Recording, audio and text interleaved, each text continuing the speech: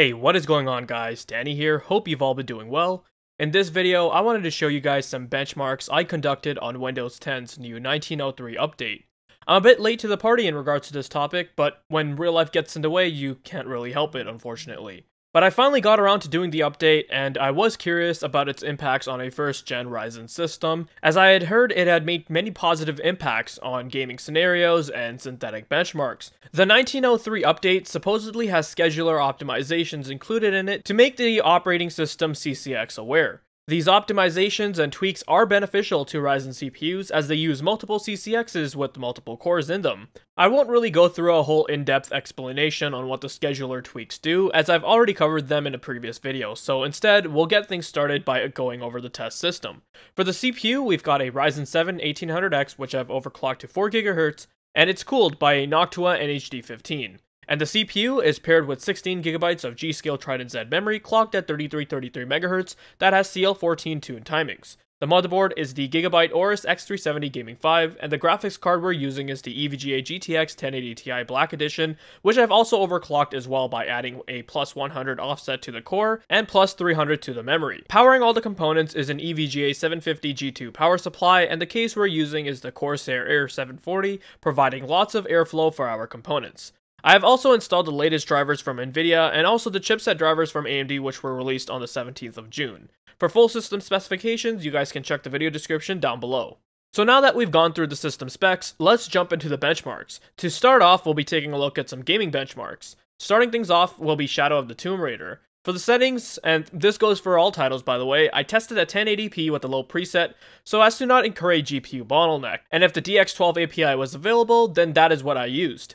And as you guys can see for this title, there's pretty much no difference in regards to performance for the average and 1% frame charm results, although we did see a dip in the 0.1 lows for the new 1903 update. But other than that, really not a huge difference at all, and as we go through the other benchmark results, you'll see this as a recurring theme. Assassin's Creed Odyssey shows no difference at all, for the measured average FPS and frame time minimums. Usually when I'm showcasing benchmark results, I discuss the results with you guys, point out noteworthy changes and differences. However, for these results, there's really not a whole lot to discuss, since there were hardly any improvements that I noticed on my system, so unfortunately, I can't really tell you guys anything more than that.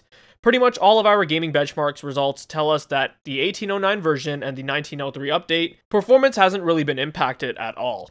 But let's move on to a few synthetic benchmarks. First up is CINEBENCH R20, and just like our gaming benchmark results, there's not a huge difference between our 1809 and 1903 results. The single core score barely moved, while the multi-core score showed an increase of 0.2%.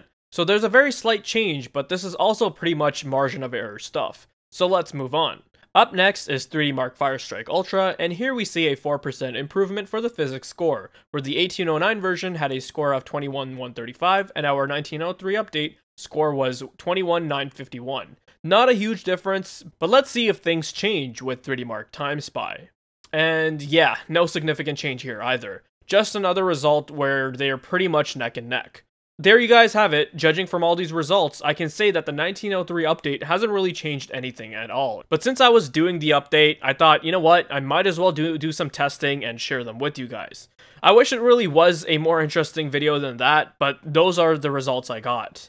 Anyway, I am in the midst of actually preparing and doing a lot more testing for my Ryzen 9 3900X upgrade. It looks like Canada got the shaft with pretty much all the retailers having little to no stock, so there will be a little bit of a delay. But nonetheless, this gives me more time to prepare, and it does look like there are some issues ongoing with early BIOS updates, and things like that. So hopefully that's all sorted out, and it's not too long of a wait though, as I am really excited to getting a new Zen 2 chip in my hands and want to really play around with it. So definitely stay tuned for that. There will be a lot of benchmarks and videos I will be sharing with you guys.